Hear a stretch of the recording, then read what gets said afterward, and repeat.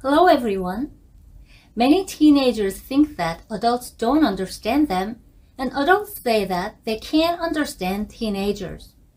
Why would adults and teenagers have different positions in so many matters? The biggest difference between adults and teenagers is that adults have already established their thought standards and self-identity, and teenagers are still in the process of forming thought standards and self-identity. Their psychology is developing and their habits are being formed.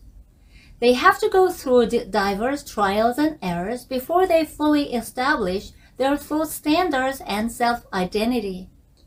A 15-year-old boy has the experience and knowledge he has accumulated for 15 years. He is forming his self-identity and thought standards through each direct and indirect experience, making what he likes and what he doesn't, and what is right and what is wrong clear every day.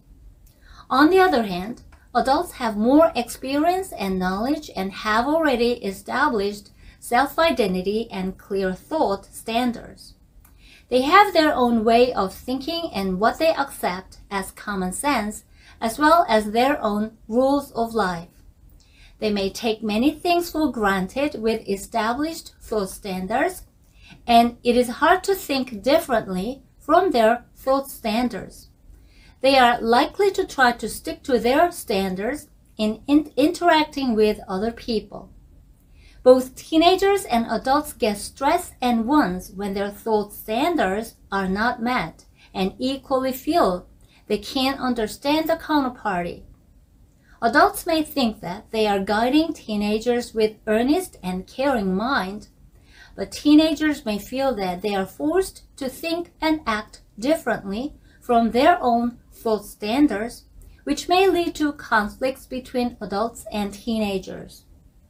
Adults must understand that teenagers are still in the process of development, and they are forming self-identity and thought standards, making trials and errors, which may look clumsy and irrational to adults' eyes.